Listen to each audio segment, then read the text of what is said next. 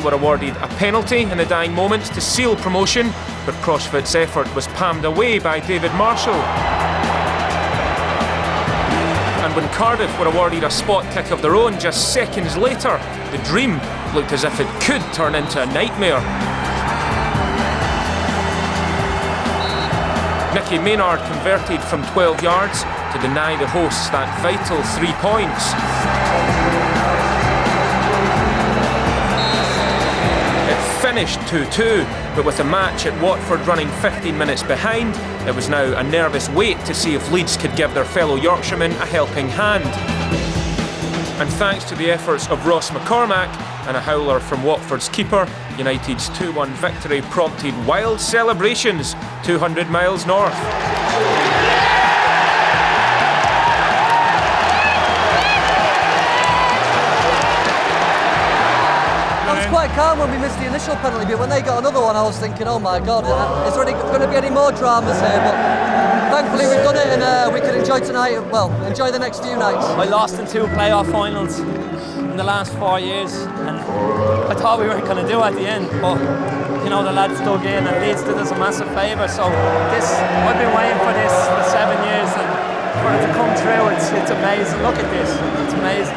You're going against Manchester United, Chelsea, Arsenal here next season, what does it mean? Amazing. You grow up as a kid wanting to play in them games, you know, and to get there, it's frightening. Like, look at this, look at this. Unbelievable.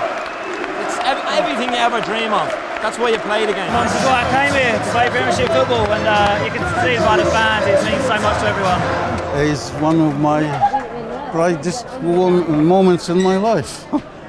We achieved what we want, is spend the money, spend a lot of money for my people here. It's worthwhile to see all these fans, all these people from my community. I feel I paid back. When you missed that penalty to make it 3-1 and then Cardiff converted theirs just moments later, what was going through your head? What the hell am I doing this for?